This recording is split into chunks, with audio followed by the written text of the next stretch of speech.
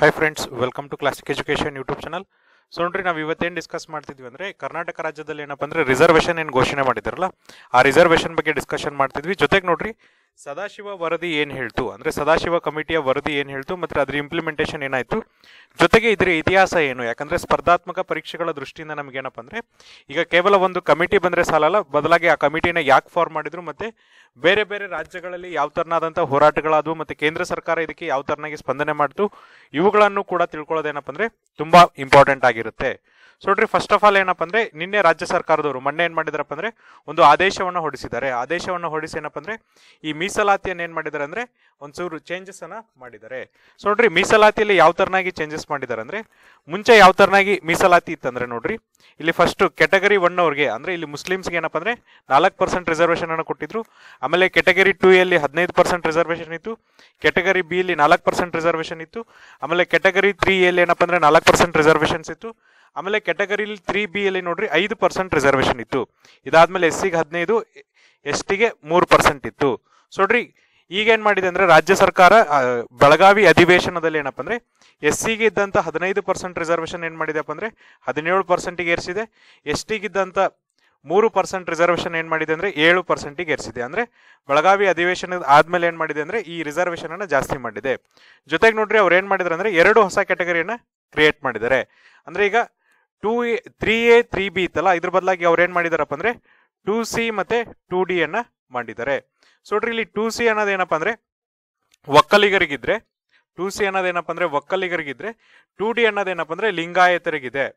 So ನೋಡ್ರಿ, 2D ಅನ್ನೋದೇನಪ್ಪ ಅಂದ್ರೆ ಲಿಂಗಾಯತರಿಗಿದೆ.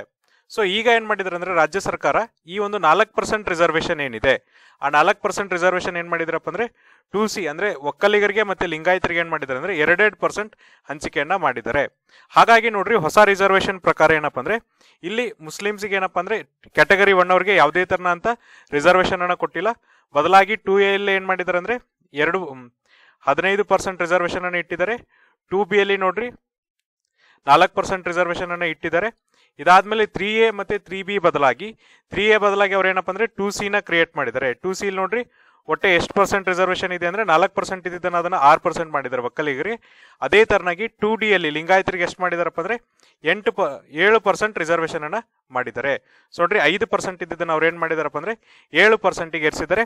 ಒಟ್ಟಾರೆ OBC ರಿಸರ್ವೇಷನ್ ಅನ್ನ ನಾವು ತೆಗೆದುಕೊಂಡಾಗ ಸೊ ನೋಡ್ರಿ, ಮುಂಚೆನೂ ಏನಿತ್ತಪ್ಪ ಅಂದ್ರೆ ಅದರ್ ಬ್ಯಾಕ್ವರ್ಡ್ ಕ್ಲಾಸಸ್ ರಿಸರ್ವೇಷನ್ ಕರ್ನಾಟಕದಲ್ಲಿ 32% ಇತ್ತು. ಈಗೂ ಕೂಡ ಏನಪ್ಪ ಅಂದ್ರೆ ಅದು 32% ಇದೆ. ಆದ್ರೆ ಒಟ್ಟಾರೆ ರಿಸರ್ವೇಷನ್ ಅನ್ನ ಕನ್ಸಿಡರ್ ಮಾಡಿದ್ರೆ ಸೊ ನೋಡ್ರಿ, ಇಲ್ಲಿ ಏನಪ್ಪಾ ಅಂದ್ರೆ OBC ಕ್ಯಾಟಗರಿ ಏನಾಗತ್ತಪ್ಪ ಅಂದ್ರೆ 32%ಗೆ ಬರುತ್ತೆ. SC ಕ್ಯಾಟಗರಿಗೆ ಏನಾಗತ್ತಪ್ಪ ಅಂದ್ರೆ 17% ರಿಸರ್ವೇಷನ್ ಅನ್ನ ಕೊಟ್ಟಿದ್ದಾರೆ. ಅದೇ ತರನಾಗಿ ST ಕ್ಯಾಟಗರಿಗೆ ಏನಾಗಿದೆ ಅಂದ್ರೆ 7% ರಿಸರ್ವೇಷನ್ ಕೊಟ್ಟಿದ್ದಾರೆ. ಒಟ್ಟು ರಿಸರ್ವೇಷನ್ ಎಷ್ಟಾಗತ್ತಪ್ಪ ಅಂದ್ರೆ ಇದು 56% ಆಗುತ್ತೆ. ಅಂದ್ರೆ ನೋಡ್ರಿ, ಸುಪ್ರೀಂ ಕೋರ್ಟ್ ಅವ್ರು ಏನಪ್ಪ ಅಂದ್ರೆ 1992ರಲ್ಲಿ ಒಂದು ಜಜ್ಮೆಂಟ್ ಅಲ್ಲಿ ಹೇಳ್ತಾರೆ, ಇಂದಿರಾ ಸಹಾಯ versus union of India judgement ಅಲ್ಲಿ ಏನಪ್ಪ ಅಂದ್ರೆ ಒಟ್ಟು ರಿಸರ್ವೇಷನ್ ನಿಮ್ದು ಏನಾಗಬಾರ್ದು ಅಂದ್ರೆ 50% ಮೀರಬಾರ್ದು ಅಂತ ಹೇಳ್ತಾರೆ. ಬಟ್ ಇದೇನಪ್ಪ ಅಂದ್ರೆ 56% ಮೀರ್ತಾ ಇದೆ. ಇದ್ರ ಜೊತೆಗೆ ಏನಪ್ಪ ಅಂದ್ರೆ ಎಕನಾಮಿಕಲಿ ವೀಕರ್ ಸೆಕ್ಷನ್ ಅಂದ್ರೆ ಆರ್ಥಿಕ ಹಿಂದುಳಿದ ವರ್ಗದವ್ರಿಗೆ ಏನಪ್ಪ ಅಂದ್ರೆ 10% ಮೀಸಲಾತಿಯನ್ನ ಕೊಟ್ಟಿದ್ದಾರೆ. ಒಟ್ಟಾರೆ 66% ಈಗ ಮೀಸಲಾತಿ ಆಗಿದೆ. ಜೊತೆಗೆ ನೋಡ್ರಿ, ಈ ಕ್ಯಾಟಗರಿ 1 ಅವ್ರಿಗೆ ಏನ್ ಮೀಸಲಾತಿ ತೆಗ್ದಿದ್ದಾರಲ್ಲ ಅವ್ರಿಗೆ ಏನ್ ಮಾಡಿದಾರೆ ಅಂದ್ರೆ ಆರ್ಥಿಕ ಹಿಂದುಳಿದ ವರ್ಗದಲ್ಲಿ ಏನಪ್ಪ ಅಂದ್ರೆ ಸೇರಿಸಿದ್ದಾರೆ. ಸೊ ನೋಡ್ರಿ, ನಾನು ನಿನ್ನೆ ಹಿಂದೂ ಅನಾಲಿಸಿಸ್ ಅಲ್ಲಿ ಏನ್ ಮಾಡಿದೀವಪ್ಪ ಅಂದ್ರೆ ಯಾವ ತರನಾಗಿ 1992 ಜಜ್ಮೆಂಟ್ ಅಲ್ಲಿ ಏನಪ್ಪ ಅಂದ್ರೆ ಸುಪ್ರೀಂ ಕೋರ್ಟ್ ಈ ಕ್ಯಾಟಗರಿಯನ್ನ ತೆಗ್ದಾಕ್ತಂದ್ರೆ 50% ಅಷ್ಟೇ ಇರ್ಬೇಕಂತ ಹೇಳ್ತು. ಮತ್ತೆ ಅದ್ರದ್ದು ಇಂಪ್ಲಿಕೇಶನ್ಸ್ ಏನು ಅಂದ್ರೆ ಅದ್ರದ್ದು ಮುಂದಾದಂತ ಇಂಪ್ಲಿಕೇಶನ್ಸ್ ಏನು, ಜೊತೆಗೆ ಏನಪ್ಪ ಅಂದ್ರೆ 9th ಶೆಡ್ಯೂಲ್ ಬಗ್ಗೆನೂ ಕೂಡ ನಾನು ಡಿಸ್ಕಷನ್ ಮಾಡಿದ್ದೀನಿ. ಅಂದ್ರೆ ನೋಡ್ರಿ, 9th ಶೆಡ್ಯೂಲ್ ಅಲ್ಲಿ ನೀವು ಯಾವುದೇ ಕಾನೂನುಗಳನ್ನ ಸೇರಿಸಿದ್ರೆ ಅದು ಜುಡಿಷಿಯಲ್ ರಿವ್ಯೂ ಅಥವಾ ನ್ಯಾಯಾಂಗ ವಿಮರ್ಶೆಯಿಂದ ಹೊರಪಟ್ಟಿರ್ತಾರಲ್ಲ ಅದ್ರ ಬಗ್ಗೆನೂ ಕೂಡ ಡಿಸ್ಕಷನ್ ಮಾಡಿದ್ದೀನಿ. ಹಾಗಾಗಿ ಏನ್ ಮಾಡ್ರಪ್ಪ ಅಂದ್ರೆ ಯಾರೆಲ್ಲ ಆ ವಿಡಿಯೋನ ನೋಡಿಲ್ಲ ಆ ವಿಡಿಯೋನ ನೋಡ್ರಿ. ಜೊತೆಗೆ ಏನಪ್ಪ ಅಂದ್ರೆ ನಮ್ಮ ಡಿಸ್ಕ್ರಿಪ್ಷನ್ ಬಾಕ್ಸ್ ಅಲ್ಲೂ ಕೂಡ ಏನಪ್ಪ ಅಂದ್ರೆ ಆ ವಿಡಿಯೋದ ಲಿಂಕ್ ಅನ್ನ ಕೊಡ್ತೀನಿ. ಸೊ ನೋಡ್ರಿ, ಈಗ ಇಷ್ಟು % ರಿಸರ್ವೇಷನ್ ಏನಪ್ಪ ಅಂದ್ರೆ ಕೊಟ್ಟಿದ್ದಾರೆ. ಈಗ ನಾವೇನ್ ಮಾಡ್ತಾ ಹೋಗೋಣ ಅಂದ್ರೆ ಸದಾಶಿವ ವರದಿ ಬಗ್ಗೆ ಡಿಸ್ಕಸ್ ಮಾಡ್ತಾ ಹೋಗೋಣ. ಸೊ ನೋಡ್ರಿ, ಸದಾಶಿವ ವರದಿನ ಡಿಸ್ಕಸ್ ಮಾಡೋದಕ್ಕಿಂತ ಮುಂಚೆ ಏನಪ್ಪ ಅಂದ್ರೆ SC ಕ್ಯಾಟಗರಿ ಅಂದ್ರೆ ಶೆಡ್ಯೂಲ್ ಕಾಸ್ಟ್ ಏನಿದ್ದಾರೆ ಇಲ್ಲೇನು 17% ರಿಸರ್ವೇಷನ್ ಕೊಟ್ಟಿದಾರಲ್ಲ ಇಲ್ಲೂ ಕೂಡ ಏನ್ ಮಾಡಿದಾರೆ ಅಂದ್ರೆ ಇಂಟರ್ನಲ್ ರೀಕ್ಲಾಸಿಫಿಕೇಶನ್ ಮಾಡಿದ್ದಾರೆ. ಅಂದ್ರೆ ಆಂತರಿಕವಾಗಿ ಏನ್ ಮಾಡಿದಾರಪ್ಪ ಅಂದ್ರೆ ಮತ್ತೆ ಕ್ಲಾಸಿಫಿಕೇಶನ್ ಅನ್ನ ಮಾಡ್ತಾ ಹೋಗಿದ್ದಾರೆ. ಸೊ ನೋಡ್ರಿ, ಆಂತರಿಕವಾಗಿ ಯಾವ ತರನಾಗಿ ಕ್ಲಾಸಿಫಿಕೇಶನ್ ಮಾಡಿದ್ದಾರೆ ಅಂದ್ರೆ SC ಲೆಫ್ಟ್ ಅಂದ್ರೆ ಪರಿಶಿಷ್ಟ ಜಾತಿಯಲ್ಲಿ ಎಡಗೈ ಪಂಗಡದವ್ರಿಗೆ ಎಷ್ಟು ಮಾಡಿದ್ದಾರೆ ಅಂದ್ರೆ 6% ರಿಸರ್ವೇಷನ್ ಕೊಟ್ಟಿದ್ದಾರೆ. ಅದೇ ತರನಾಗಿ ಪರಿಶಿಷ್ಟ ಜಾತಿಯಲ್ಲಿ ಏನಪ್ಪ ಅಂದ್ರೆ ಬಲಗೈ ಪಂಗಡ ಅಂದ್ರೆ ರೈಟ್ದವರಿಗೆ ಎಷ್ಟು ಕೊಟ್ಟಿದ್ದಾರೆ ನೋಡ್ರಿ, 5.5% ರಿಸರ್ವೇಶನ್ ಅನ್ನ ಕೊಟ್ಟಿದ್ದಾರೆ. ಅದೇ ತರನಾಗಿ ಏನಪ್ಪ ಅಂದ್ರೆ ಟಚಬಲ್ಸ್ ಅಂದ್ರೆ ಅನ್ಟಚಬಲ್ಸ್ ಅಂದ್ರೆ ನಾವೇನಂತ ಕರಿತೀವಿ ಅಂದ್ರೆ ಅಸ್ಪೃಶ್ಯರು ಅಂತ ಕರಿತೀವಿ. ಟಚಬಲ್ ಅಂದ್ರೆ ನೋಡ್ರಿ ಈ ಅಸ್ಪೃಶ್ಯತೆ ಇಲ್ಲದೆ ಅವ್ರಿಗೆ ಏನಪ್ಪ ಅಂದ್ರೆ ಮುಟ್ಬೋದ ಅಂತವ್ರಿಗೆ ಏನಪ್ಪ ಅಂದ್ರೆ 4.5% ರಿಸರ್ವೇಶನ್ ಕೊಟ್ಟಿದ್ದಾರೆ. ಇದಾದ್ಮೇಲೆ ಅದರ್ಸ್ ಅಲ್ಲಿ ಏನ್ ಮಾಡಿದಾರಪ್ಪ ಅಂದ್ರೆ 1% ಅನ್ನ ರಿಸರ್ವೇಶನ್ ಅನ್ನ ಕೊಟ್ಟಿದ್ದಾರೆ. ಈ ತರನಾಗಿ ಏನಪ್ಪ ಅಂದ್ರೆ ಇಂಟರ್ನಲ್ ರೀಕ್ಲಾಸಿಫಿಕೇಶನ್ ಅನ್ನು ಕೂಡ ಮಾಡಿದ್ದಾರೆ. ಯಾರಿಗೆ SC ಕ್ಯಾಟಗರಿಯಲ್ಲಿ ಏನು 17% ರಿಸರ್ವೇಶನ್ ಇತ್ತಲ್ಲ ಅಲ್ಲಿ ಇಂಟರ್ನಲ್ ರೀಕ್ಲಾಸಿಫಿಕೇಶನ್ ಅನ್ನ ಮಾಡಿದ್ದಾರೆ. ಸೊ ನಾವೀಗ ಏನ್ ಮಾಡೋಣ ಅಂದ್ರೆ ಈ ಸದಾಶಿವ ಕಮಿಟಿ ಏನ್ ಹೇಳ್ತು ಅಥವಾ ಸದಾಶಿವ ಕಮಿಟಿನ ಯಾರು ಫಾರ್ಮ್ ಮಾಡಿದ್ರು ಮತ್ತೆ ಇದನ್ನ ಫಾರ್ಮ್ ಮಾಡಕ್ ಇರುವಂತ ಮುಖ್ಯ ಉದ್ದೇಶ ಏನು, ಆಮೇಲೆ ಇವ್ರು ಏನ್ ಜಾರಿಗೆ ತಂದ್ರು, ವರದಿಯಲ್ಲಿ ಏನ್ ಹೇಳ್ತಾ ಹೋದ್ರು ಅನ್ನೋದ್ರ ಬಗ್ಗೆ ನಾವು ಡಿಸ್ಕಷನ್ ಮಾಡ್ತಾ ಹೋಗೋಣ. ನೋಡ್ರಿ ಸದಾಶಿವ ಕಮಿಟಿ ಏನಿದೆ ಅಥವಾ ಸದಾಶಿವ ಕಮಿಷನ್ಸ್ ಏನಿದೆಯಲ್ಲ ಇದನ್ನ ಯಾರು ಸೆಟಪ್ ಮಾಡಿದ್ರಪ್ಪ ಅಂದ್ರೆ 2005ರಲ್ಲಿ ಏನಪ್ಪ ಅಂದ್ರೆ ಆಗಿನ ಕೊಯಿಲಿಷನ್ ಗವರ್ಮೆಂಟ್ ಆದಂತ JDS ಮತ್ತೆ ಕಾಂಗ್ರೆಸ್ ಕೊಯಿಲಿಷನ್ ಗವರ್ಮೆಂಟ್ ಏನಪ್ಪ ಅಂದ್ರೆ ಇದನ್ನ ಸೆಟಪ್ ಮಾಡುತ್ತೆ. ಸೊ ನೋಡ್ರಿ ಇವರು ವರದಿಯನ್ನು ಏನ್ ಮಾಡ್ತಾರೆ ಅಂದ್ರೆ 2012ರಲ್ಲಿ ಸಬ್ಮಿಟ್ ಅನ್ನ ಮಾಡ್ತಾರೆ. ಆಗಿನ ಸರ್ಕಾರದ ಮುಖ್ಯಮಂತ್ರಿಗಳಾದಂತ ಸದಾನಂದ ಗೌಡರಿಗೆ ಸಬ್ಮಿಟ್ ಅನ್ನ ಮಾಡ್ತಾರೆ. ಇದಾದ್ಮೇಲೆ ನೋಡ್ರಿ ಈ ವರದಿಯಲ್ಲಿ ಏನ್ ಹೇಳ್ತಾರೆ ಅಂದ್ರೆ SC ಕ್ಯಾಟಗರಿಯಲ್ಲಿ ಇರುವಂತ ಶೆಡ್ಯೂಲ್ ಕಾಸ್ಟ್ ಅಲ್ಲಿ ಇರುವಂತ 101 ಕಾಸ್ಟ್ಗಳು ಏನಿದೆಯಲ್ಲ ಅದನ್ನ ಏನಪ್ಪ ಅಂದ್ರೆ 4 ಸಬ್ ಕಾಸ್ಟ್ಗಳಾಗಿ ಡಿವೈಡ್ ಮಾಡ್ರಿ ಅಂತ ಅವ್ರು ಹೇಳ್ತಾರೆ. ಅಂದ್ರೆ ಇಂಟರ್ನಲ್ ರೀಕ್ಲಾಸಿಫಿಕೇಶನ್ ಅನ್ನ ಮಾಡಕ್ಕೆ ಏನಪ್ಪ ಅಂದ್ರೆ 101 ಜಾತಿಗಳನ್ನ ಏನಪ್ಪ ಅಂದ್ರೆ 4 ಉಪಜಾತಿಗಳಾಗಿ ವಿಂಗಡಿಸಕ್ಕೆ ಅವ್ರು ಏನ್ ಮಾಡ್ತಾರೆ ಅಂದ್ರೆ ಈ ಒಂದು ಸಜೆಷನ್ ಅನ್ನ ಕೊಡ್ತಾರೆ. ಸೊ ನೋಡ್ರಿ ಇಲ್ಲಿ ಏನಾಗಿತ್ತಪ್ಪ ಅಂದ್ರೆ ಮೈಸೂರು ಮಹಾರಾಜರ ಕಾಲದಲ್ಲಿ ಅಂದ್ರೆ ಸ್ವತಂತ್ರ ಬರೋದಕ್ಕಿಂತ ಮುಂಚೆ ಸ್ವತಂತ್ರ ಪೂರ್ವದಲ್ಲಿ ಏನಾಗಿತ್ತಪ್ಪ ಅಂದ್ರೆ ಕೆಲವೊಂದಿಷ್ಟು ಟಚಬಲ್ಸ್ ಆದಂತ ಅಂದ್ರೆ ಈಗ ನೋಡ್ರಿ ಸ್ಪರ್ಶಿಸಬಹುದಾದಂತ ಬೋವಿ ಕಮ್ಯುನಿಟಿ ಅವರು, ಆಮೇಲೆ ಏನಪ್ಪ ಅಂದ್ರೆ ಲಂಬಾಣಿ ಕಮ್ಯುನಿಟಿ ಅವರು, ಜೊತೆಗೆ ಏನಪ್ಪ ಅಂದ್ರೆ ಈ ಕುಚೇರು ಮತ್ತೆ ಕುರ್ಮಾ ಕಮ್ಯುನಿಟಿ ಅವ್ರನ್ನ ಏನ್ ಮಾಡಿದ್ರಪ್ಪ ಅಂದ್ರೆ ಈ SC ಕ್ಯಾಟಗರಿಯಲ್ಲಿ ಸೇರಿಸಿದ್ರು. ಸೊ ನೋಡ್ರಿ ಆಗಿನ ಮೈಸೂರು ಮಹಾರಾಜರು ಏನ್ ಹೇಳಿದ್ರಪ್ಪ ಅಂದ್ರೆ ಇವರು ಟಚಬಲ್ ಆದ್ರೂ ಸಹ ಅಂದ್ರೆ ಇವರು ಅಸ್ಪೃಶ್ಯರಲ್ಲದೆ ಏನಪ್ಪ ಅಂದ್ರೆ ಸ್ಪರ್ಶರಾದ್ರೂ ಸಹ ಇವ್ರನ್ನ ಯಾಕೆ ನಾವೇನಪ್ಪ ಅಂದ್ರೆ ಈ ಒಂದು ಶೆಡ್ಯೂಲ್ ಕಾಸ್ಟ್ ಲಿಸ್ಟಿಗೆ ಸೇರಿಸ್ತಿದೀವಿ ಅಂದ್ರೆ ಇವರ ಒಂದು ಆರ್ಥಿಕ ಮತ್ತೆ ಸಾಮಾಜಿಕ ಸ್ಥಿತಿಗತಿಯನ್ನ ತೆಗೆದುಕೊಂಡ್ರೆ, ಸೊ ನೋಡ್ರಿ ಆರ್ಥಿಕ ಮತ್ತೆ ಸಾಮಾಜಿಕ ಸ್ಥಿತಿಗತಿಯನ್ನ ತೆಗೆದುಕೊಂಡ್ರೆ ತುಂಬಾ ಕ್ಲಿಯರ್ ಆಗಿ ಹೇಳಿದ್ದಾರೆ. ಆರ್ಥಿಕ ಮತ್ತೆ ಸಾಮಾಜಿಕ ಸ್ಥಿತಿಗತಿಗಳನ್ನ ತೆಗೆದುಕೊಂಡ್ರೆ ಏನು ಅನ್ಟಚಬಲ್ಸ್ ಇದೆ ಏನು ಅಸ್ಪೃಶ್ಯರಿಗಿದೆಯಲ್ಲ ಅದೇ ತರನ ಅಂತ ಆರ್ಥಿಕ ಮತ್ತೆ ಸಾಮಾಜಿಕ ಸ್ಥಿತಿಗತಿ ಯಾರಿಗಿದೆಯಪ್ಪ ಅಂದ್ರೆ ಈ ತರನ ಅಂತ ಸ್ಪರ್ಶರಾದಂತ ಬೋವಿ, ಲಂಬಾಣಿ, ಕುಚೇರು ಮತ್ತೆ ಕುರ್ಮಾ ಕಮ್ಯುನಿಟಿ ಕೂಡ ಇದೆ ಅಂತ ಹೇಳ್ತಾರೆ. ಇದಾದ್ಮೇಲೆ ನೋಡ್ರಿ ಸ್ವತಂತ್ರ ಬಂದ್ಮೇಲೆ ಏನ್ ಮಾಡ್ತಾರಪ್ಪ ಅಂದ್ರೆ 1951ರಲ್ಲಿ ರಾಷ್ಟ್ರಪತಿಗಳ ಘೋಷಣೆ ಮೂಲಕ ಏನಪ್ಪ ಅಂದ್ರೆ ಎಲ್ಲಾ ಈ ಕಾಸ್ಟ್ ಅನ್ನು ಏನ್ ಮಾಡ್ತಾರಪ್ಪ ಅಂದ್ರೆ ಈ ಒಂದು ಶೆಡ್ಯೂಲ್ ಕಾಸ್ಟ್ ಅಲ್ಲಿ ಸೇರಿಸ್ತಾರೆ. ಯಾರೋ ಒಂದು ಘೋಷಣೆ ಮೂಲಕ ಪ್ರೆಸಿಡೆಂಟಲ್ ಡಿಕ್ಲರೇಷನ್ ಅಥವಾ ರಾಷ್ಟ್ರಪತಿಗಳ ಘೋಷಣೆ ಮೂಲಕ ಏನ್ ಮಾಡ್ತಾರಪ್ಪ ಅಂದ್ರೆ ಶೆಡ್ಯೂಲ್ ಕಾಸ್ಟ್ಗೆ ಸೇರಿಸ್ತಾರೆ. ಸೊ ನೋಡ್ರಿ ಈಗ ಏನ್ ಮಾಡ್ತಾರೆ ಅಂದ್ರೆ ಈ ಸದಾಶಿವ ಕಮಿಟಿ ಏನ್ ಮಾಡತ್ತಪ್ಪ ಅಂದ್ರೆ ಈ 101 ಜಾತಿಗಳನ್ನ 4 ಉಪಜಾತಿಗಳಾಗಿ ವಿಂಗಡಿಸುತ್ತೆ. ಸೊ ನೋಡ್ರಿ ಅವ್ರು ಫಸ್ಟ್ ಏನ್ ಮಾಡ್ತಾರೆ ಅಂದ್ರೆ ಈ ಹೊಲೆಯ ಮತ್ತೆ 24 ರೈಟ್ ಹ್ಯಾಂಡ್ ಏನು ಗುಂಪುಗಳಿದೆಯಲ್ಲ ಅದು ಒಂದು ಗುಂಪುಗಳಾಗಿ ಅವ್ರು ಏನಪ್ಪ ಅಂದ್ರೆ ವಿಂಗಡಿಸ್ತಾರೆ. ಇವರು ನೋಡ್ರಿ ಒಟ್ಟು SC ಪಾಪ್ಯುಲೇಷನ್ ಎಷ್ಟು ಪರ್ಸೆಂಟೇಜ್ ಆಗ್ತಾರೆ ಅಂದ್ರೆ ಒಟ್ಟು ಪರಿಶಿಷ್ಟ ಜಾತಿಯ ಪಾಪ್ಯುಲೇಷನ್ ನೋಡ್ರಿ ಜನಸಂಖ್ಯೆ 32.1% ಭಾಗ ಇವ್ರು ಆಗ್ತಾರೆ. ಇದಾದ್ಮೇಲೆ ಎರಡನೇ ಗುಂಪಾಗಿ ನೋಡ್ರಿ ಮಾದಿಗಾಸ್ ಮತ್ತೆ ಏನಪ್ಪ ಅಂದ್ರೆ 29 ಉಪಜಾತಿಗಳನ್ನ ಅವರು ಸೇರಿಸ್ತಾರೆ. ಮಾದಿಗಾಸ್ ಮತ್ತೆ ಏನಪ್ಪ ಅಂದ್ರೆ 29 ಉಪಜಾತಿಗಳನ್ನ ಸೇರಿಸ್ತಾರೆ. ಇವರು ಒಟ್ಟು ಪರಿಶಿಷ್ಟ ಜಾತಿಯ ಒಟ್ಟು ಜನಸಂಖ್ಯೆ ಏನಪ್ಪ ಅಂದ್ರೆ 33.47% ಭಾಗ ಆಗ್ತಾರೆ. ಇದಾದ್ಮೇಲೆ ನೋಡ್ರಿ ಹೊಲೆಯ ಮತ್ತೆ ಮಾದಿಗ ಇಲ್ಲದೆ ಅಂದ್ರೆ ನಾನ್ ಹೊಲೆಯ ನಾನ್ ಮಾದಿಗ ಆದಂತ ಏನಪ್ಪ ಅಂದ್ರೆ ಗುಂಪನ್ನ ಕ್ರಿಯೇಟ್ ಮಾಡ್ತಾರೆ. ಇವರನ್ನ ಏನಪ್ಪ ಅಂದ್ರೆ ಅನ್ಟಚಬಲ್ಸ್ ಅಂತ ಕ್ರಿಯೇಟ್ ಮಾಡ್ತಾರೆ. ಸೊ ನೋಡ್ರಿ ಈ ಅನ್ಟಚಬಲ್ಸ್ ಗುಂಪು ಎಷ್ಟಿರುತ್ತಪ್ಪ ಅಂದ್ರೆ ಒಟ್ಟು ಜನಸಂಖ್ಯೆ 4.65% ಇರುತ್ತೆ. ಅಂದ್ರೆ ಒಟ್ಟು ಜನಸಂಖ್ಯೆಯಲ್ಲಿ ಏನಪ್ಪ ಅಂದ್ರೆ ಇವರ ಭಾಗ 4.65 ಭಾಗ ಇರುತ್ತೆ ಅಂತ ಹೇಳ್ತಿದ್ದಾರೆ. ಇದಾದ್ಮೇಲೆ ನೋಡ್ರಿ ನೆಕ್ಸ್ಟ್ ಬರುವಂತವ್ರು ಯಾರಪ್ಪ ಅಂದ್ರೆ ಟಚಬಲ್ಸ್ ಅಂದ್ರೆ ಆಗ್ಲೇ ಮೆನ್ಷನ್ ಮಾಡಿದಂತ ಕೆಲವೊಂದಿಷ್ಟು ಕ್ಯಾಟಗರೀಸ್ ಏನಿದ್ರ ಅಂತ ಟಚಬಲ್ಸ್ ಎಷ್ಟು ಜನಸಂಖ್ಯೆಯ ಒಟ್ಟು ಪಾಪ್ಯುಲೇಷನ್ ಎಷ್ಟು ಜನಸಂಖ್ಯೆ ಆಗುತ್ತೆ ಅಂದ್ರೆ ಒಟ್ಟು ಪರಿಶಿಷ್ಟ ಜಾತಿಯ ಒಳಗಡೆ ಇವರ ಒಂದು ಜನಸಂಖ್ಯೆ ಎಷ್ಟಿದೆಯಪ್ಪ ಅಂದ್ರೆ 23.64% ಇದೆ. ಸೊ ನೋಡ್ರಿ ಈಗ ಏನು ರಾಜ್ಯ ಸರ್ಕಾರ ರಿಸರ್ವೇಶನ್ ಅನ್ನ ಕೊಟ್ಟಿದೆಯಲ್ಲ ಇದ್ರಲ್ಲಿ ಏನಪ್ಪ ಅಂದ್ರೆ SC ಲೆಫ್ಟ್ ಅಂದ್ರೆ ಮಾದಿಗ ಮತ್ತೆ 29 ಉಪಜಾತಿಗಳಿಗೆ ಏನಪ್ಪ ಅಂದ್ರೆ ಎಷ್ಟು ಪರ್ಸೆಂಟೇಜ್ ರಿಸರ್ವೇಶನ್ ಅನ್ನ ಕೊಟ್ಟಿದ್ದಾರೆ ಅಂದ್ರೆ 6% ರಿಸರ್ವೇಶನ್ ಅನ್ನ ಕೊಟ್ಟಿದ್ದಾರೆ. ಆಮೇಲೆ ಈ ರೈಟ್ ಕಮ್ಯುನಿಟಿಗೆ ಏನಪ್ಪ ಅಂದ್ರೆ 5% ರಿಸರ್ವೇಶನ್ ಅನ್ನ ಕೊಟ್ಟಿದ್ದಾರೆ. ಟಚಬಲ್ಸ್ಗೆ ಇವ್ರಿಗೆ ನೋಡ್ರಿ 4.5% ಏನಪ್ಪ ಅಂದ್ರೆ ರಿಸರ್ವೇಶನ್ ಕೊಟ್ರೆ ಇದಾದ್ಮೇಲೆ ಅನ್ಟಚಬಲ್ಸ್ ಅಥವಾ ಅದರ್ಸ್ಗೆ ಏನ್ ಮಾಡಿದ್ದಾರೆ ಅಂದ್ರೆ 1% ರಿಸರ್ವೇಶನ್ ಕೊಟ್ಟಿದ್ದಾರೆ. ಒಟ್ಟು ಏನಪ್ಪ ಅಂದ್ರೆ 17% ರಿಸರ್ವೇಶನ್ ಅನ್ನ ಈ ತರನಾಗಿ ಅವ್ರು ಏನ್ ಮಾಡಿದ್ದಾರೆ ಅಂದ್ರೆ ಕ್ಲಾಸಿಫಿಕೇಶನ್ ಅನ್ನ ಮಾಡಿದ್ದಾರೆ. ಹಾಗಾದ್ರೆ ನಿಮಗೆ ಒಂದು ಡೌಟ್ ಇರ್ಬೇಕು, ಯಾಕೆ ಈ ಒಂದು ಕಮಿಟಿನ ಫಾರ್ಮ್ ಮಾಡಿದ್ರು, ಯಾಕೆ ಒಂದು ಸದಾಶಿವ ಕಮಿಷನ್ ಅನ್ನ ಫಾರ್ಮ್ ಮಾಡಿದ್ರು? ಇದಕ್ಕಿರುವಂತ ಮುಖ್ಯ ಉದ್ದೇಶ ಏನಂದ್ರೆ ಸೊ ಈ ಒಂದು ಸ್ಟೇಟ್ ಎಂಪ್ಲಾಯ್ಮೆಂಟ್ ಅಲ್ಲಿ ತೆಗೆದುಕೊಂಡ್ರೆ ಅಂದ್ರೆ ಈಗ ನೋಡ್ರಿ ರಾಜ್ಯ ಸರ್ಕಾರದ ಒಂದು ಉದ್ಯೋಗ ಮತ್ತೆ ಎಜುಕೇಶನ್ಸ್ ಅಲ್ಲಿ ತೆಗೆದುಕೊಂಡ್ರೆ, ಉದ್ಯೋಗದಲ್ಲಿ ತೆಗೆದುಕೊಂಡ್ರೆ ನೋಡ್ರಿ, ಈ ಮಾದಿಗ ಮತ್ತೆ ಏನಪ್ಪಾ ಅಂದ್ರೆ ಹೊಲೆಯ ಕಮ್ಯುನಿಟಿ ಎಷ್ಟಿದೆ, ಇವರ ಒಂದು ಕೊಡುಗೆ ಎಷ್ಟಿದೆ, ಅಥವಾ ಇವರು ರಾಜ್ಯ ಸರ್ಕಾರದ ಉದ್ಯೋಗಗಳಲ್ಲಿ ಇವರ ಪಾಲು ಎಷ್ಟಿತ್ತಪ್ಪ ಅಂದ್ರೆ, ಮಾದಿಗರು ನೋಡ್ರಿ ಒಟ್ಟು ಈ ಒಂದು ಉದ್ಯೋಗದಲ್ಲಿ ಅವರ ಭಾಗ ಎಷ್ಟಿತ್ತಪ್ಪ ಅಂದ್ರೆ ಕೇವಲ 1.5% ಜನಾಂಗದವರು ಮಾತ್ರ ಏನಪ್ಪ ಅಂದ್ರೆ ಮಾದಿಗ ಕಮ್ಯುನಿಟಿಗೆ ಸೇರಿದ್ರೆ, 2% ಜನಾಂಗದವರು ಮಾತ್ರ ಏನಪ್ಪ ಅಂದ್ರೆ ಹೊಲೆಯ ಕಮ್ಯುನಿಟಿಗೆ ಸೇರಿದ್ರು. ಅಂದ್ರೆ ಒಟ್ಟು 3.5% ರಿಸರ್ವೇಶನ್ ಮಾತ್ರ ಏನಪ್ಪ ಅಂದ್ರೆ ಈ ಒಂದು ಕ್ಯಾಟಗರಿಗೆ ಸೇರಿತ್ತು.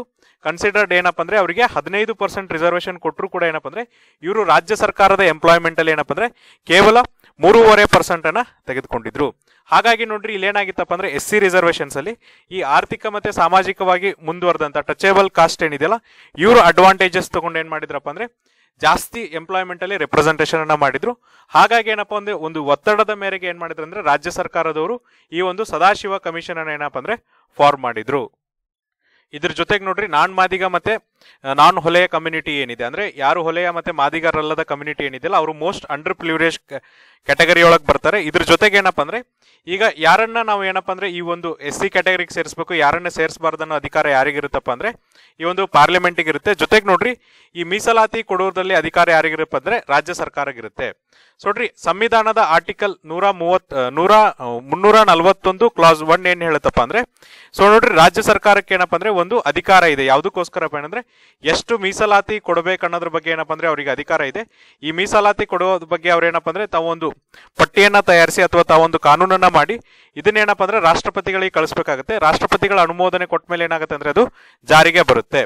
ಜೊತೆಗೆ ನೋಡ್ರಿ ಏನಾದ್ರೂ ಈಗ ಒಂದು ಕ್ಯಾಟಗರಿಯಿಂದ ಏನಪ್ಪಾ ಅಂದ್ರೆ ಒಂದಿಷ್ಟು ಕಾಸ್ಟ್ ಅನ್ನ ತೆಗಿಬೇಕಿತ್ತು, ಆಡ್ ಮಾಡ್ಬೇಕಿತ್ತು ಅಂದ್ರೆ ಆ ಒಂದು ಅಧಿಕಾರ ಯಾರಿಗಿದೆಯಪ್ಪ ಅಂದ್ರೆ ಸಂಸತ್ತಿಗಿದೆ, ಅಂದ್ರೆ ಪಾರ್ಲಿಮೆಂಟಿಗಿದೆ ಅಂತ ಹೇಳ್ತಿದ್ದಾರೆ. ಅದು ಕೂಡ ಏನಪ್ಪಾ ಅಂದ್ರೆ ಆರ್ಟಿಕಲ್ 341 ಕ್ಲಾಸ್ 12 ಏನ್ ಹೇಳ್ತಾರೆ ಅಂದ್ರೆ ಯಾವುದೇ ಒಂದು ಕ್ಯಾಟಗರಿ ನೋಡ್ರಿ ಏನಾದ್ರೂ ಸಬ್ ಕಾಸ್ಟ್ ಅನ್ನ ತೆಗಿಬೇಕಾಗಿರುವಂತ ಅಧಿಕಾರ ಯಾರಿಗಿದೆಯಪ್ಪ ಅಂದ್ರೆ ಸಂಸತ್ತಿಗಿದೆ. ಅದನ್ನ ಅವ್ರು ಏನಪ್ಪಾ ಅಂದ್ರೆ ಕಾನೂನಿನ ಮೂಲಕ ಏನಪ್ಪಾ ಅಂದ್ರೆ ಆಡ್ ಆದ್ರೂ ಮಾಡ್ಬೋದು ಅಥವಾ ರಿಮೂವಲ್ ಆದ್ರೂ ಮಾಡ್ಬೋದು. ಅಂದ್ರೆ ಕೆಲವೊಂದಿಷ್ಟು ಕ್ಯಾಟಗರೀಸ್ನ ಅಥವಾ ಉಪಜಾತಿಗಳನ್ನ ಅಲ್ಲಿ ಏನಪ್ಪಾ ಅಂದ್ರೆ ಕೂಡಿಸಬಹುದು ಅಥವಾ ಅವ್ರನ್ನ ಏನ್ ಮಾಡ್ಬೋದು ಅಂದ್ರೆ ತೆಗಿಬಹುದು ಅಂತ ಹೇಳ್ತಿದ್ದಾರೆ. ಸೊ ನೋಡ್ರಿ ಈಗ ನಾವೇನು ಸದಾಶಿವ ವರದಿ ಅಂತ ಹೇಳಿದ್ವಲ್ಲ, ಈ ಸದಾಶಿವ ವರದಿಯನ್ನು ನೋಡೋದಕ್ಕಿಂತ ಮುಂಚೆ ಈ ಸದಾಶಿವ ವರದಿ ಏನ್ ಹೇಳಿದಿಲ್ಲ, ಇದಾದ್ಮೇಲೆ ನೋಡ್ರಿ ಯಾಕೆ ಕರ್ನಾಟಕ ಸರ್ಕಾರ ಈ ವರದಿಯನ್ನು ತಂತು ಅಂತ ಹೇಳಿದೆ. ಜೊತೆಗೆ ನಾವ್ ಇನ್ನೂ ಏನ್ ಸ್ಟಡಿ ಮಾಡ್ಬೇಕಪ್ಪ ಅಂದ್ರೆ ಈಗ ನೋಡ್ರಿ ನಮ್ಮ ರಾಜ್ಯ ಮಾತ್ರ ಏನಪ್ಪಾ ಅಂದ್ರೆ ಈ ತರನಾಗ ಏನಪ್ಪಾ ಅಂದ್ರೆ SC ಇಂಟರ್ನಲ್ ರಿಸರ್ವೇಶನ್ ಕೊಟ್ಟಿದ್ಯಾ ಅಂದ್ರೆ ನೋಡ್ರಿ ಪರಿಶಿಷ್ಟ ಜಾತಿಗಳಲ್ಲಿ ಏನಪ್ಪಾ ಅಂದ್ರೆ ಮತ್ತೆ ಈ ಒಳ ಮೀಸಲಾತಿ ಅಂತ ನಾವೇನ್ ಕರಿತೀವಿ, ಈ ಒಳ ಮೀಸಲಾತಿಯನ್ನು ಏನಪ್ಪಾ ಅಂದ್ರೆ ಕರ್ನಾಟಕ ರಾಜ್ಯ ಸರ್ಕಾರ ಕೊಟ್ಟಿದ್ಯಾ ಅಥವಾ ಬೇರೆ ರಾಜ್ಯ ಸರ್ಕಾರಗಳು ಕೊಟ್ಟಿದ್ಯಾ, ಇದರ ಇತಿಹಾಸ ಏನು ಅಂತ ನಾವು ತಿಳ್ಕೊಂಬರೋಣ. ಅಂದ್ರೆ ಕರ್ನಾಟಕ ರಾಜ್ಯನೇ ಮೊದಲ ಏನಪ್ಪಾ ಅಂದ್ರೆ ಈ ತರನಾಗಿ ಒಳ ಮೀಸಲಾತಿಯನ್ನು ಕೊಟ್ಟಿದ್ಯಾ, ಬದಲಾಗಿ ನಮ್ಮ ದೇಶದಲ್ಲಿ ಏನಪ್ಪಾ ಅಂದ್ರೆ ಬೇರೆ ರಾಜ್ಯ ಸರ್ಕಾರಗಳು ಈ ತರನಾಗಿ ಏನಪ್ಪಾ ಅಂದ್ರೆ ಒಳ ಮೀಸಲಾತಿಯನ್ನು ಕೊಟ್ಟಿದ್ದಾರೆ. ಮತ್ತೆ ಇದರ ಇತಿಹಾಸ ಏನು, ಯಾವಾಗಿಂದ ಏನಪ್ಪಾ ಅಂದ್ರೆ ಈ ಒಂದು ಒಳ ಮೀಸಲಾತಿ ಸ್ಟಾರ್ಟ್ ಆಯ್ತು ಅನ್ನೋದ್ರ ಬಗ್ಗೆ ನಾವು ನೋಡ್ಕೊಂಡ್ ಬರೋಣ. ಸೊ ನೋಡ್ರಿ ಇದರ ಒಂದು ಇತಿಹಾಸವನ್ನ ನಾವು ನೋಡ್ತಾ ಹೋದ್ರೆ ಈ ಸಬ್ ಕ್ಲಾಸಿಫಿಕೇಶನ್ ಏನಿದೆಯಲ್ಲ ಇದು ಯಾವಾಗಿಂದ ಸ್ಟಾರ್ಟ್ ಆಯ್ತಪ್ಪ ಅಂದ್ರೆ, ಸೊ ನೋಡ್ರಿ ಪಂಜಾಬ್ ಸರ್ಕಾರ ಏನಿದೆ ಅಂದ್ರೆ 1976 ಏನ್ ಮಾಡಿತಪ್ಪ ಅಂದ್ರೆ ಈ ತರನಾಗಿ ಏನ್ ಮಾಡಿತ್ತಂದ್ರೆ ಒಳ ಮೀಸಲಾತಿಗೆ ಅಣುವನ್ನ ಮಾಡಿಕೊಟ್ಟಿತ್ತು. SC ಪಂಗಡಗಳ ಒಳ ಮೀಸಲಾತಿಗೆ ಏನಪ್ಪಾ ಅಂದ್ರೆ 1976 ಅವರು ಅಣುವನ್ನ ಮಾಡಿಕೊಟ್ಟಿದ್ರು.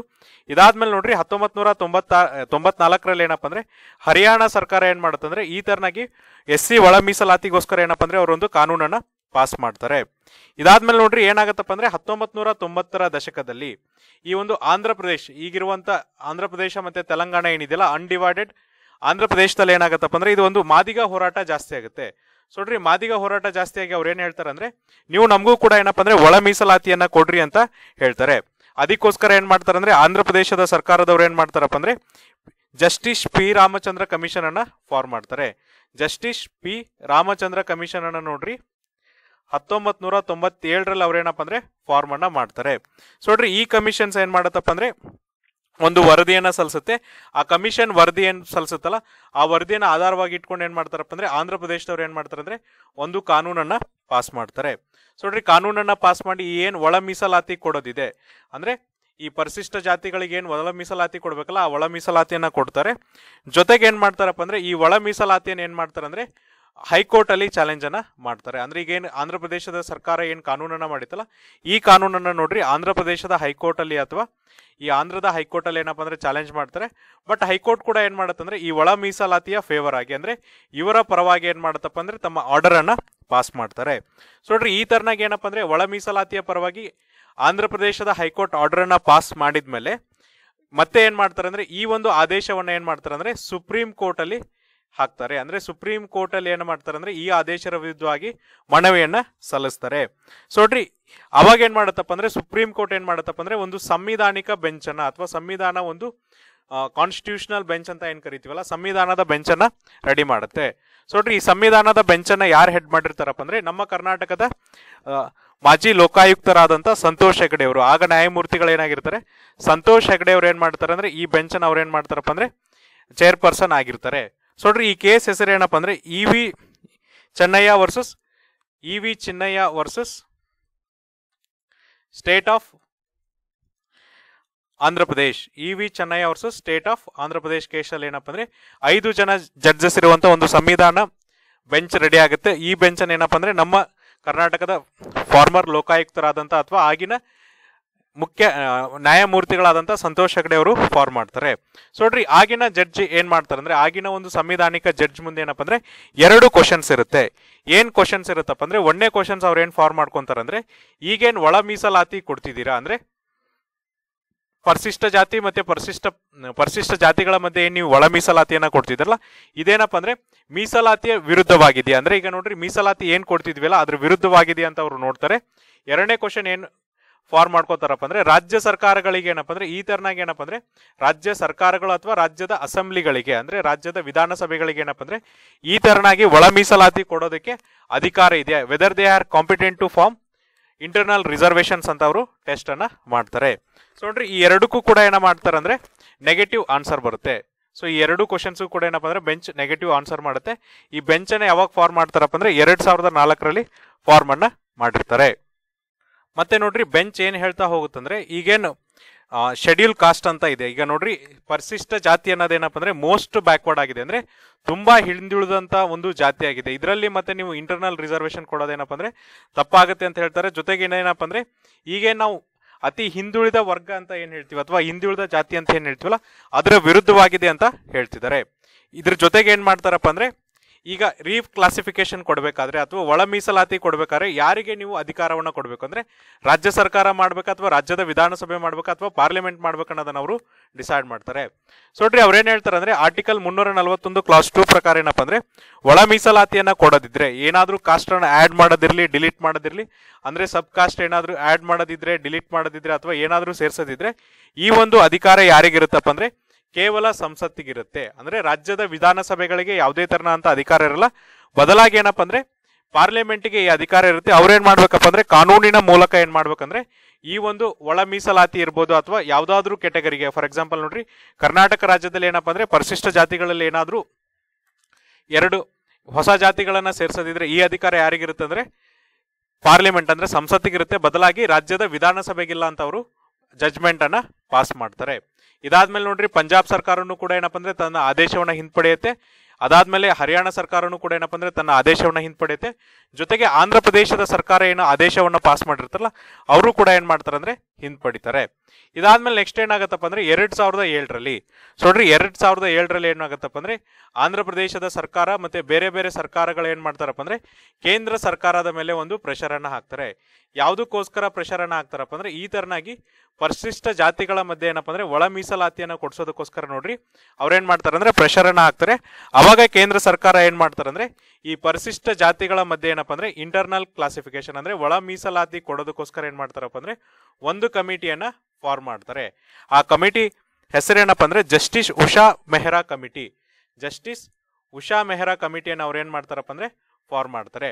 ಅಂದ್ರೆ ಈ ಕಮಿಟಿಯನ್ನ ಫಾರ್ಮ್ ಮಾಡಿ ಅವ್ರು ಏನ್ ಮಾಡ್ತಾರೆ ಅಂದ್ರೆ ಈ ತರನಾಗಿ ಒಳ ಮೀಸಲಾತಿಯನ್ನ ಕೊಡ್ಬೋದು. ಯಾಕಂದ್ರೆ ನೋಡ್ರಿ ಸುಪ್ರೀಂ ಕೋರ್ಟಿನ ಸಾಂವಿಧಾನಿಕ ಬೆಂಚ್ ಏನ್ ಮಾಡಿತಪ್ಪ ಅಂದ್ರೆ ಆಲ್ರೆಡಿ ಈ ತರನಾಗಿ ಒಳ ಮೀಸಲಾತಿ ಕೊಡುವಂತ ಅಧಿಕಾರ ಯಾರಿಗಿದೆ ಅಂತ ಹೇಳಿದ್ರು ಸಂಸತ್ತಿಗಿದೆ, ಬದಲಾಗಿ ವಿಧಾನಸಭೆಗಿಲ್ಲ ಅಂತ ಹೇಳಿದ್ರು.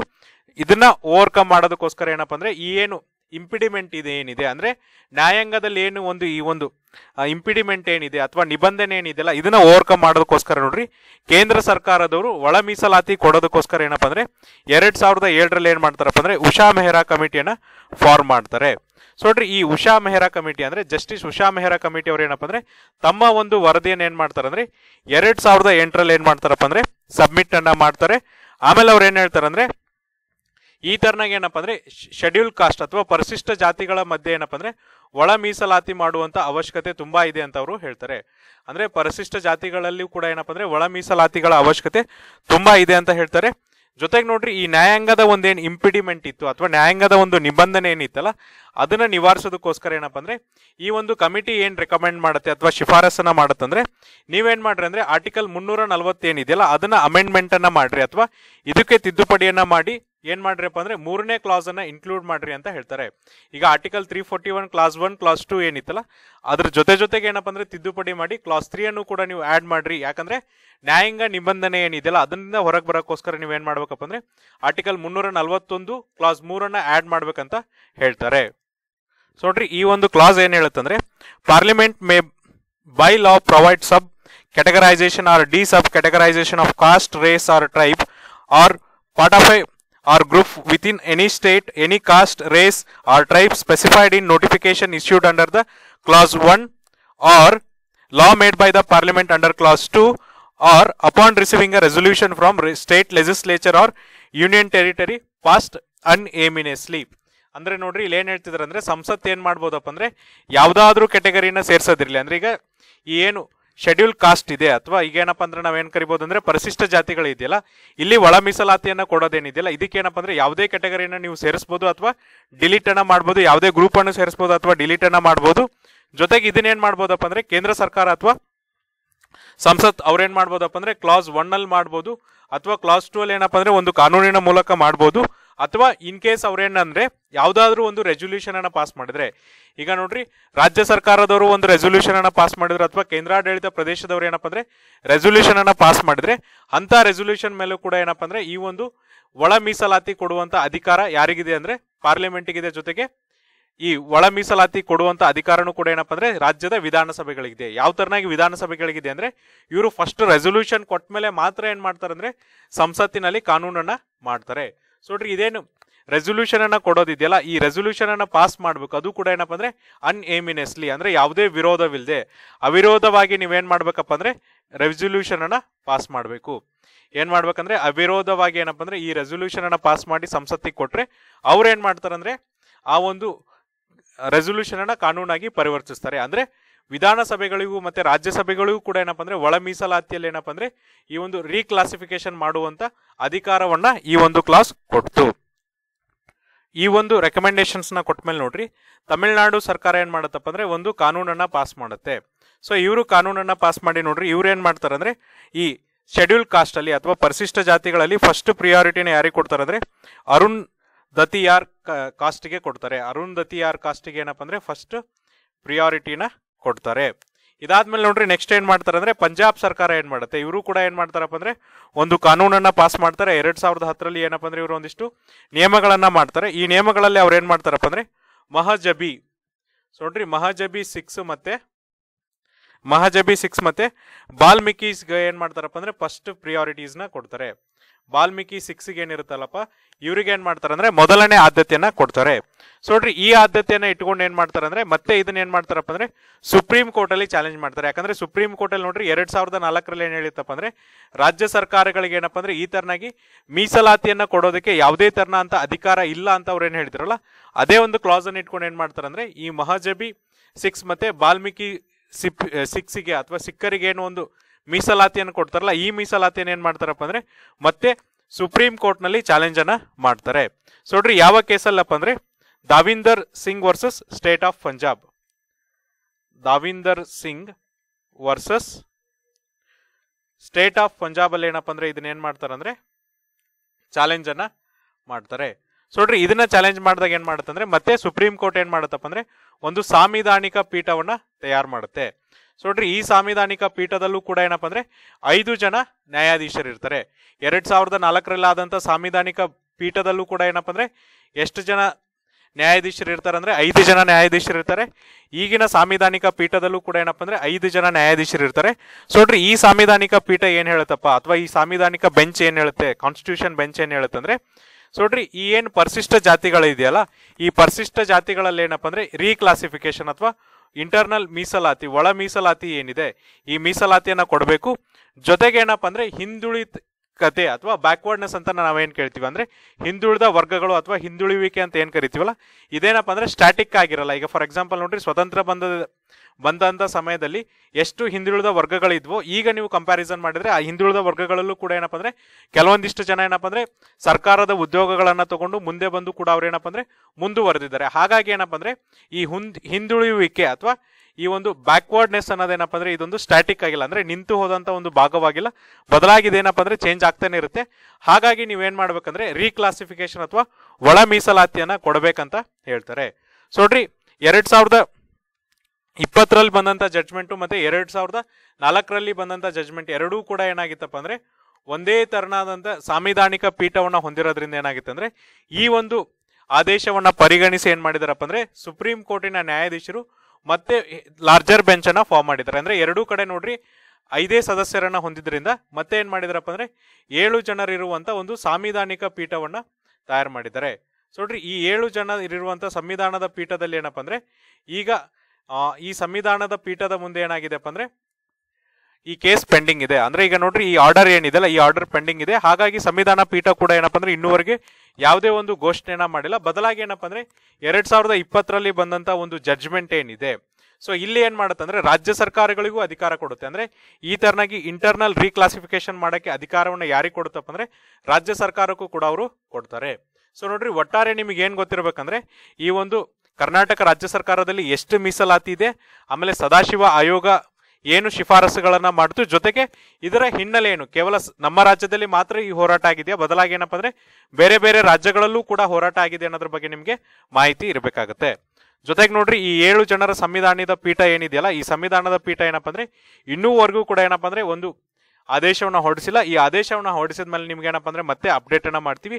ಈಗ ಏನಪ್ಪ ಅಂದ್ರೆ ರಾಜ್ಯ ಸರ್ಕಾರಗಳಿಗೂ ಕೂಡ ಅಥವಾ ರಾಜ್ಯದ ವಿಧಾನಸಭೆಗಳಿಗೂ ಕೂಡ ಏನಪ್ಪ ಅಂದ್ರೆ ಈ ತರನಾಗಿ ಒಳ ಮೀಸಲಾತಿ ಮಾಡೋದಕ್ಕೆ ಏನಪ್ಪ ಅಂದ್ರೆ ಅಧಿಕಾರವನ್ನ ಏನಪ್ಪ ಅಂದ್ರೆ 2020ನೇ ಜಡ್ಜ್ಮೆಂಟ್ ಅನ್ನ ಕೊಟ್ಟಿದೆ.